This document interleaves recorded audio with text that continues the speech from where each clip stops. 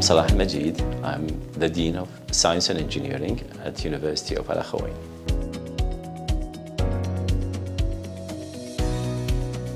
One of the main challenges has been on the table for a while is how to engage with industry and how to make sure those who are paying a lot for their education through efforts and money or wherever, that going to secure jobs.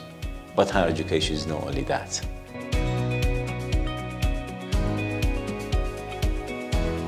Every single student who've been going to be graduated or graduated last academic year, and that's something we're proud to be part of the strategic thinking of the university to target the companies and to secure jobs for that.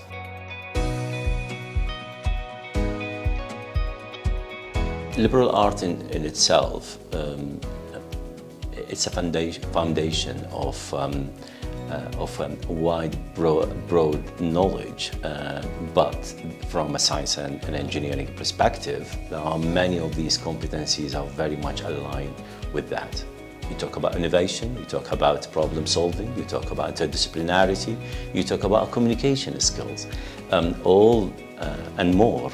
They are easy, and it's a kind of a must for science and engineering. So we are adapting that, observing it into the curricula, reflecting into different courses that can add value, enhance it, in addition to the practicality and the specific knowledge around different programs, the latest knowledge, the hands-on, and the attitude that we are framing our students with.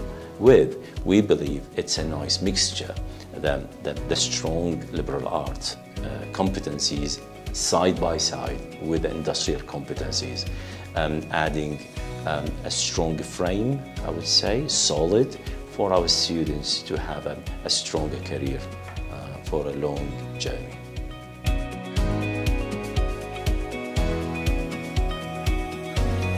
Through the experiment of AUI as a visionary in having modern education, an American-style education in the country, and through the 27 years, we have seen an impactful within the country through that kind of successful experiment.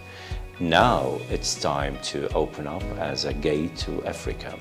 We believe education is the weapon to fight for anything happening now. AUI is a visionary establishment of the country, and through that journey we have seen how education framed by liberal art could be a solution for many countries in Africa. And that's a message, and that's a mission can be shared with others, can be seen as an advancement to enhance and to strengthen not only the education but the outcome of it.